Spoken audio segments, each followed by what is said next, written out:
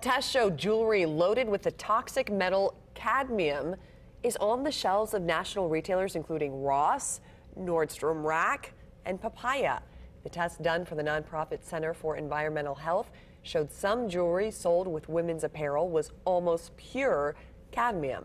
Extended exposure to cadmium can cause cancer and reproductive harm. The center's testing was on adult jewelry from stores in the San Francisco Bay Area. Most of the products were from Ross, which said it has addressed the issue with its supplier. In 2012, California and other states outlawed cadmium in children's jewelry, but there are no rules for adult jewelry.